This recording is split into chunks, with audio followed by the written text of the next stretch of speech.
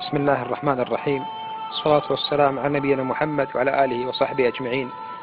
أخي الغالي، أختي الغالية، يا من تسمعني الآن وأنت على فراشك، اعلم أخي أن هذه الدنيا قصيرة، وأن هذه الدنيا دار ممر وليست دار مقر.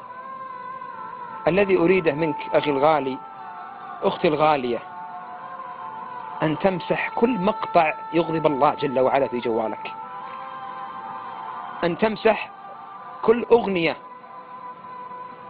أن تمسح كل معصية وكل صورة لا تليق أن الله سبحانه وتعالى أن ينظر إليها.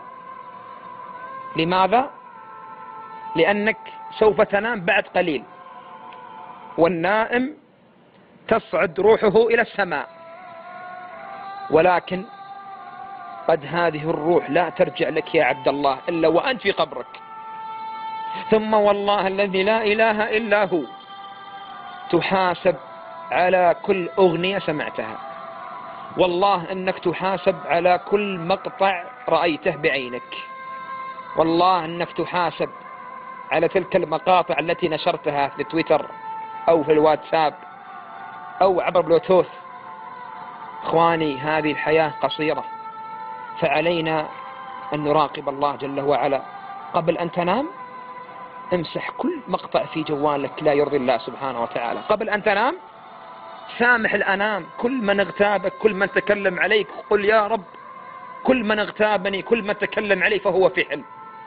طهر قلبك حتى تكون قريب من الله سبحانه وتعالى. ختاما أقول يا عبد الله، يا أمة الله، لا تغركم هذه الدنيا، لا يغرك شبابك يا عبد الله، والله ما أهون العباد على الله إذا عصوه. أسأل الله جل وعلا أن يجعل آخر كلامنا من الدنيا لا إله إلا الله.